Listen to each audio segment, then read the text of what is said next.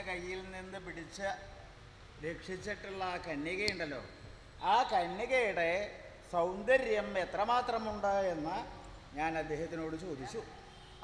ആദ്യം ഞാൻ വിചാരിച്ചത് എനിക്കുള്ളതാണോ. അപ്പോൾ പ്രയത്നം ചെയ്തത് ഞാൻ ഫലം അനുഭവിക്കാൻ തോഴരെ. എന്തായാലും ഒരു സമാധാനം. എന്താ വെച്ചാൽ എൻ്റെ തോഴർക്കാണല്ലോ കിട്ടിയത്, എനിക്ക് ഇടയ്ക്കൊന്ന് കാണാലോ എന്നുള്ള ഒരേ ഒരു സമാധാനമേ ഉള്ളൂ. ഞാൻ ആ കന്യകയുടെ സൗന്ദര്യം എത്രമാത്രമുണ്ട് എന്നറിയാനായിട്ട് നല്ലതുപോലെ മനസ്സിരുതി നോക്കിയതുകൊണ്ട് കാര്യമില്ല. അവളുടെ ശരീരത്തിൽ നിന്ന് പുറപ്പെടുന്ന ആ തേജസ് എൻ്റെ കണ്ണുകളിൽ വന്ന് തറച്ച് എൻ്റെ കാഴ്ചശക്തി നഷ്ടപ്പെട്ടു. എനിക്ക് അവളെ വേണ്ടതുപോലെ കാണാൻ സാധിച്ചില്ല. അപ്പോൾ വേണ്ടതുപോലെ കാണാൻ സാധിച്ചില്ല എന്ന് മാത്രമല്ല, ഞാൻ മനസ്സിരുത്തി നോക്കിക്കൊണ്ട് നിൽക്കുന്ന അവസരത്തിൽ പെട്ടെന്ന് അവളെ കാണാനില്ലേ. അതെവിടേക്കാ പോയതെന്ന ഒരു നിശ്ചയമില്ല. ഞാനാകെ പരിഭ്രമിച്ചു. അവൾ യക്ഷിയാണെന്നാണ് ഞാൻ വിചാരിച്ചത്. തോഴരോട് പറഞ്ഞു, തോഴരെ അത് യക്ഷിയാണ് എന്ന് പറഞ്ഞപ്പോൾ തോഴര് പറഞ്ഞു, കൗണ്ടിനി അത് യക്ഷിയൊന്നുമല്ല. യക്ഷിയല്ല എന്ന് പറയാൻ കാരണമുണ്ട്. ഞാൻ ചില ദൃഷ്ടാന്തങ്ങൾ കണക്കാക്കിയിട്ടാണ് യക്ഷിയാണെന്ന് പറയലുണ്ടായത്. അതേപോലെ തോഴര് ചില ലക്ഷണങ്ങൾ എന്നോട് പറഞ്ഞു. അവൾക്കുണ്ടായിട്ടുള്ള ഭൂസ്പരിശം, അതേപോലെ മാലയുടെ വട്ടം, എമച്ചുമിഴി, വിയർപ്പ്, ഇതൊക്കെ അവളിൽ കാണാനുണ്ട്. ഇത് ദിവ്യന്മാർക്ക് ഉണ്ടാവണതല്ല. അപ്പം അതുകൊണ്ട് അവൾ കന്യകയല്ല, ദിവ്യത്വം തന്നെ അവൾക്കില്ല എന്നായി. അപ്പം മനുഷ്യസ്ത്രീയാണല്ലോ.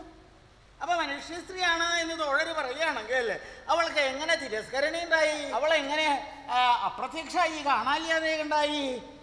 അത് എന്താണെന്ന് ചോദിച്ചപ്പോൾ മനുഷ്യർക്കതിന് സാധ്യതയില്ലല്ലോ, അതിനുള്ള കഴിവില്ലല്ലോ, പിന്നെ എന്താ ഇത് സംഭവിച്ചത് എന്ന് ചോദിച്ചപ്പോൾ അദ്ദേഹം പറഞ്ഞു, കൗണ്ടിനിയാ, ഞാനും അങ്ങനെയൊക്കെയാണ് വിചാരിക്കുന്നത് എന്ന് ഒക്കെ പറഞ്ഞപ്പോൾ ഞാൻ വിചാരിച്ചു എൻ്റെ പോലെ സംശയം തന്നെയാണെന്ന്.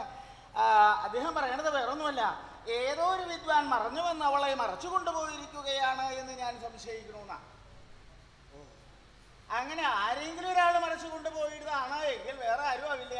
ഭൂതം അവളെ രണ്ടാമതും പിടിച്ചു വലിച്ചു കൊണ്ടുപോയിരിക്കുകയാണ്.